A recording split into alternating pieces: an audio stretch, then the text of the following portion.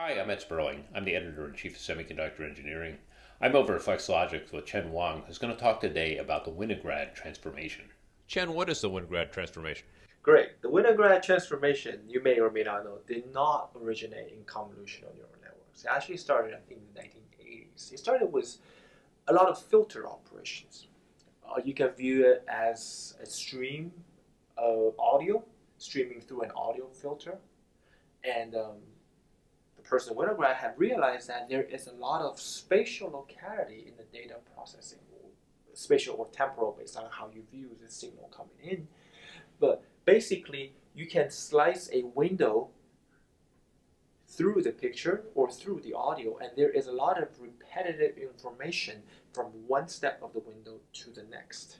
And people have then, in more recent years, started applying the same techniques onto convolutional neural networks because it is, in essence, a similar operation of sliding a certain filter window of a certain size, let's say, for example, 3 by 3, across a certain picture. What have you drawn out here? Yeah, so what I've drawn out here is basically the top left corner of a picture, for example, that we're about to do a 3 by 3 convolution operations on. And you will see that Winograd only works on a filter sizes of greater than 1 by 1 because it has to have some spatial locality between one step of the filter and the next. For a 1 by 1 filter, there's no overlap between one step and the next. But for 3 by 3, for example, you will see there's a substantial amount of overlap on the data. So I can walk you through here. So we're starting with the top left picture to be filtered on, which is a 3 by 3 set of data that will be convolved with a 3 by 3 set of weights to produce a single 1 by 1 pixel. It can be of a certain depth.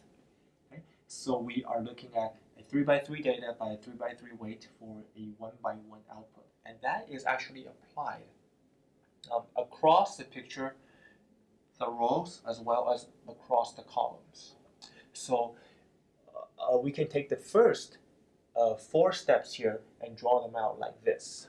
And what you're trying to do here is pretty much what you do with pruning, right? You're trying to make this a much more efficient operation so that you can do things faster, speed things up, and get rid of any overlap. We're certainly trying to speed things up, but pruning generally requires you to modify the model, retrain the model in order to make it simpler. In this case, we are doing a mathematically equivalent representation just with fewer operands, fewer multiplication operands, which tend to be the most expensive portion. And we'll see how we can actually go about doing that. So we can take the first 4 steps of this filter on the top 4 by 4 box. So you can see that these filters actually have a substantial amount of data overlap. There are the 4 corners which have no overlap. They only belong to the box of one color. And then on the other extreme, there are the 4 boxes in the center, which is shared by all 4 colors of the boxes. So the Winograd transformation actually says, well, instead of doing a 3 by 3 convolution 4 times for these 4 pixels, why don't you transform the input data through some simple additions and subtractions and create it into tilde D, say, and we will operate it on the entire 4 by 4 window of the picture.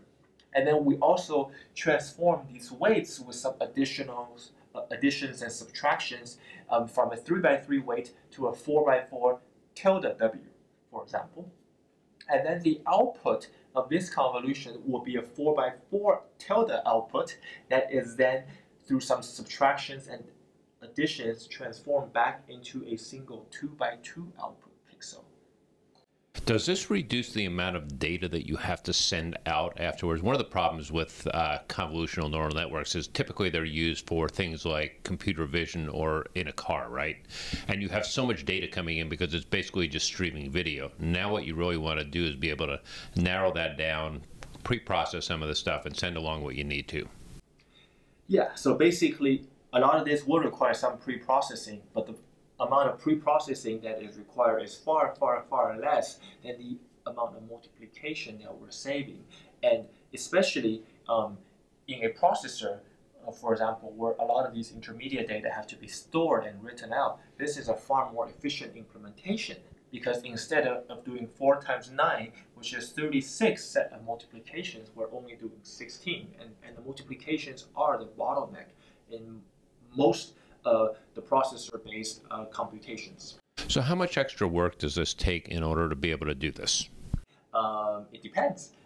In an ASIC, it is slightly more work. In a processor, it is actually very straightforward. The data have to be processed with some adds and subtracts, and the outputs have to be processed with some adds and subtract to go back from a 4x4 to a 2x2. So basically, the 3x3 input have to be added and subtracted to transform it into a 4x4 input.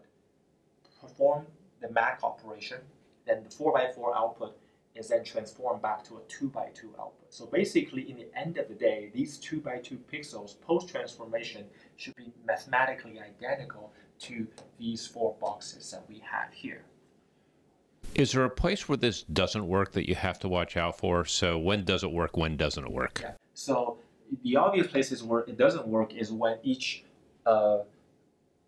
step of the filter have no overlap. For example, the filter window size may be a 1x1 convolution, and then it may not work. Or we may have a 3x3 with a stride of 3, in which case the data from one step to the next of the window have no overlap at all. Generally speaking, most of the Winograd transformation in CNN networks is applied onto 3x3 convolutions with a stride of 1, which is actually the vast majority of the compute requirement in most of the neural network models out there. But there's also some other places that it doesn't work from a numerical precision perspective. If this is in floating point, then there's actually no problem. But you will see in Winograd transformation, some of the intermediate results are about 2.25 times larger than what it once was.